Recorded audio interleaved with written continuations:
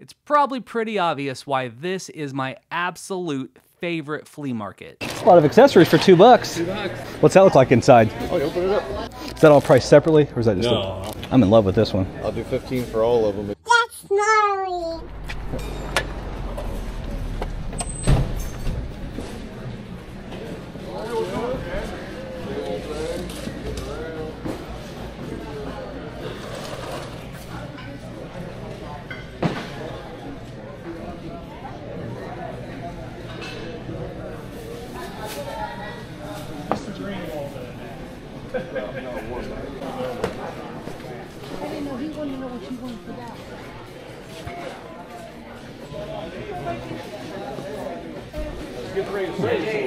Hey, Anthony. Hey man, what's up?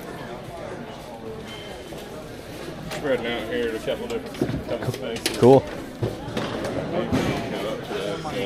Got a little breathing room. Oh really? Yeah. How are you, man? Nice man, good. How are you doing? All right. How's it going? Hey, good. How are you?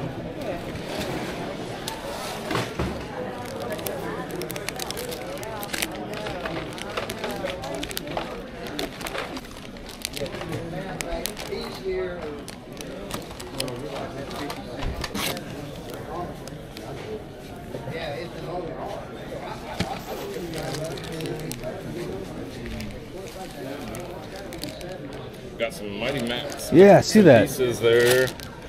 Yeah. Sold a couple of them already, but these are complete, and these are the shells. I think I have that one, but parts and pieces are always good. Yeah. Yep. Got you on those.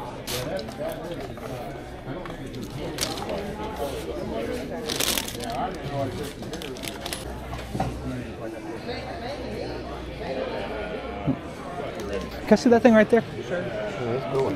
Thank you.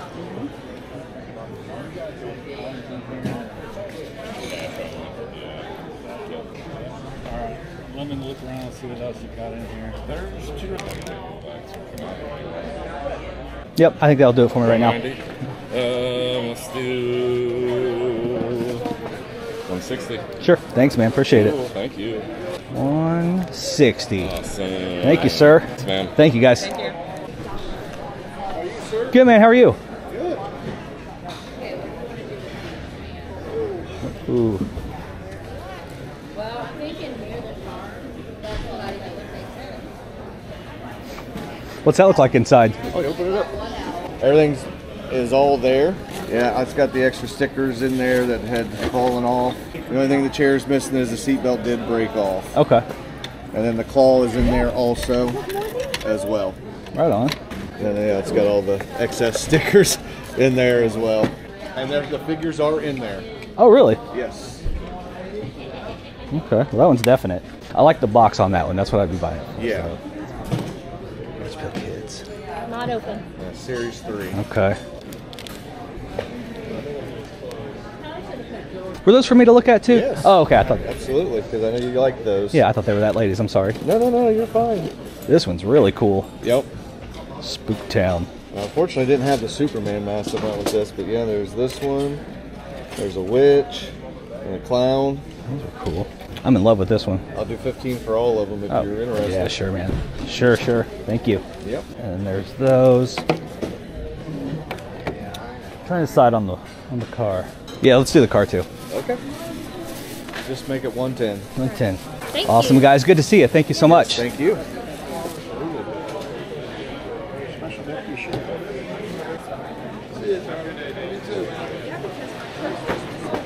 Oh, that's not a good thing.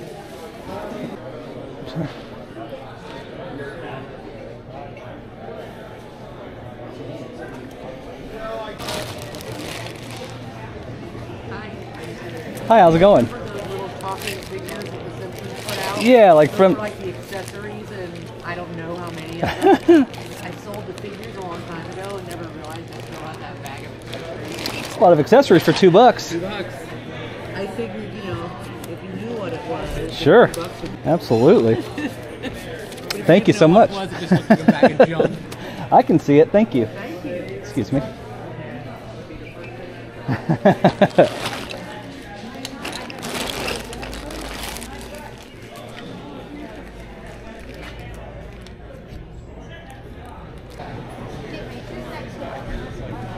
How you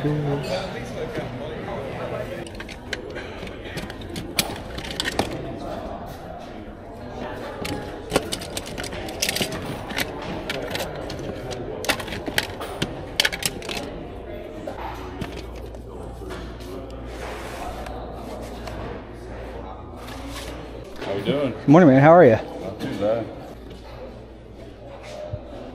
I just got 5 on that purpose. That's cool. I like that. Imperial. Is that all priced separately, or is that just No, I'm asking 50 for the whole bag. Okay. You can look at it if you want to. Got Storm Shadow in there. Okay. Thanks, man. Appreciate it. Happy hunting. Thank you.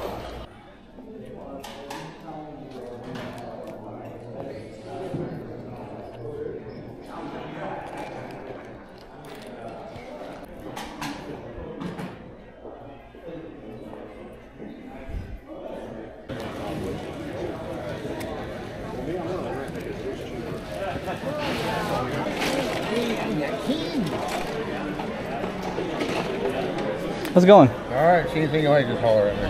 What do you have on the Ghostbuster stuff? I like to try to get 125 out of all of it. Out of all of it? Okay. Yeah. I mean, the best I could do would be $100. Okay. The best I could do. Right on. That's somewhat giving it a probably. But I'd like to try to get that. I'm not Sure. when they want to come down anymore. Never been played with, never been open. That's pretty neat. Yeah, I got 25 on that. 25? Gabe Burrell was part of Public, or they changed the name. Yeah. Yeah. I like putting stuff together.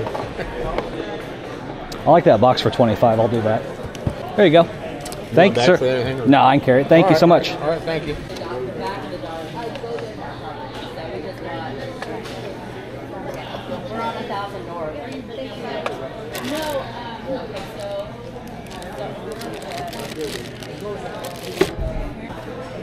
This makes me very happy. I work retail, so. I can do 60. Sure, that works. Thank you. I was hoping he's going to buy our cars. Yeah. I need packs for 1, 2, and 15. Somebody else said that to me the other day. It was 3 of them they needed as well. So I know 1 and 15. Awesome, guys. Thank you. Good luck to you.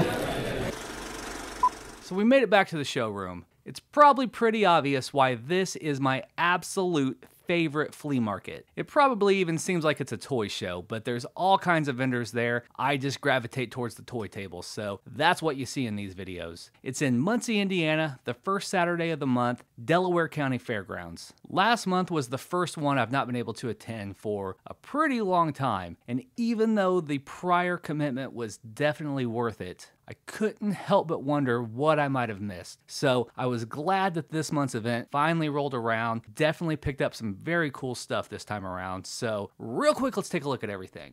We'll start with some of the smaller stuff. A 1985 Imperial Frisbee, still in the packaging. I mean, for $5, how could I not? Who didn't have a couple of these kicking around their backyard for years and years and years, all faded from the sun, maybe up on the roof or something, but I just love the packaging. Very cool. I picked up this giant bag of Simpsons World of Springfield accessories. You can fit a lot of small accessories in a gallon bag like this, and it is stuffed full. Don't really collect the Simpsons stuff myself, but you never know when you'll come across an action figure lot that's missing all the parts and pieces, so for $2, definitely had to grab that. An Erector set is slightly outside the norm of what I would usually gravitate towards, but I'm a sucker for the vintage packaging. The fact that this had never been opened, pretty good overall condition on the packaging. There's a little split on this side over here. You could tape that or just display it on this side. I'm guessing this is probably from the 70s, made by Gabriel. It's set number 36144. Didn't really know what I would do with it. It's not necessarily something I would display or collect, but I'm sure there are people that would feel nostalgic about something like this. And $25 sounded like a great deal. I did see one recently sold for like $100 in this same condition, so I got a good deal on it for sure. I ran into a nice couple that I've been seeing more and more of at these markets, and they are consistently bringing some pretty great stuff. Did a couple rounds at their booth. First off, they brought a couple Ben Cooper masks. This one has a few masks in it, but this is the one I think is great right here. It's a Spooktown costume. Kind of looks like Casper or something, just this cool little ghost in there. It's complete. It's in pretty good shape. It's got the box. I love this thing. Also picked up a couple smalls off their table, like this Wily Cat figure here from Thundercats, and a nice little TMNT Mini Mutant playset. It was marked at 15 bucks. I thought it was going to be just the shell, but it does have a few accessories in it, and it has 3 figures in there, which I was pretty happy to see. So not a bad deal at all for 15 bucks on that one. And then we have the Kenner Ghostbusters Ecto 1A in the box. You may remember that I did pick up my Ecto 500 from them at the same flea market a couple months ago.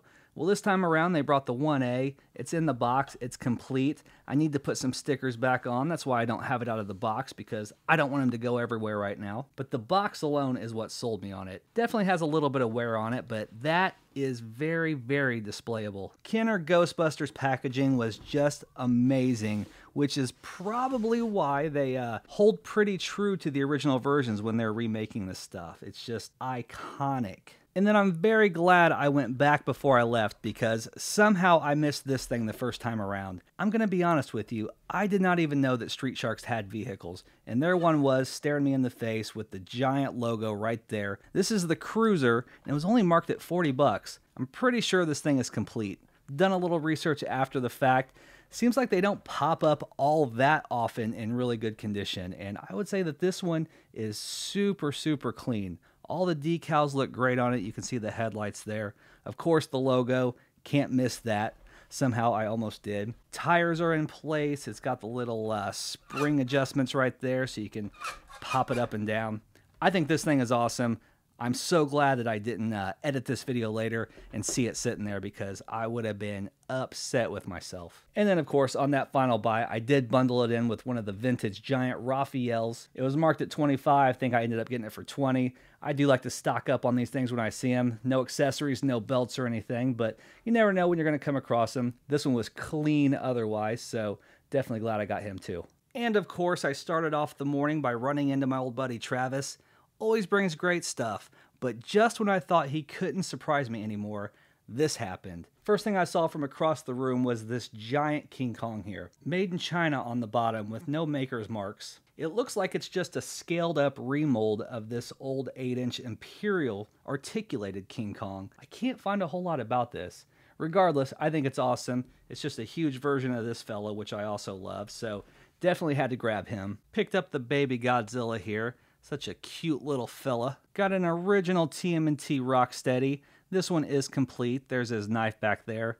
Believe it or not, I just grabbed this because I do not have a complete Rocksteady. Might find that hard to believe, but that's the way it is. Now I do, though. It's getting harder and harder to find Mighty Max playsets that I don't have yet. But when I see a little bag of figures, of course I'm going to pop all over those, because they'll just go in a box and I can complete other playsets as I go. Just a nice little bag of like 6 figures.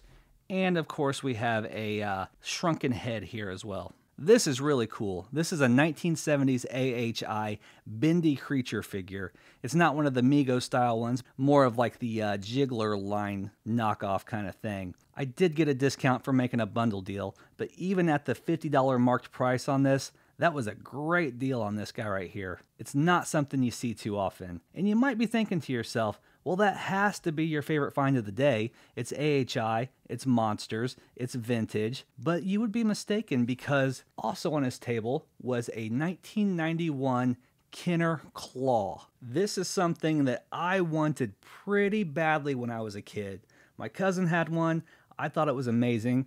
The colors on this, it's like the start of the 90s when the bright colors were just starting to come into play, and we have the little pink accents with the bright yellow top and the wheels. It was kind of reminiscent of the Bigfoot line, where as it's trying to climb rocks or whatever, the wheels kind of pop open and these claws come out. Just a really amazing toy. And this one is about as clean as I think you're ever gonna find one. I put some batteries in it. I don't think batteries had ever been inside. I wanted to show you it working. The motor is a little weak on it, so it doesn't really like to climb anymore. However, it does work. And of course we have the box. Beautiful, bright graphics, very, very displayable, made by Kenner, so you can't go wrong there. Absolutely my flea market gem of the day. That is all I got for you this time. As always, I want to thank you so much for watching the video, but until next time, stay safe, stay healthy. Love ya! Bye!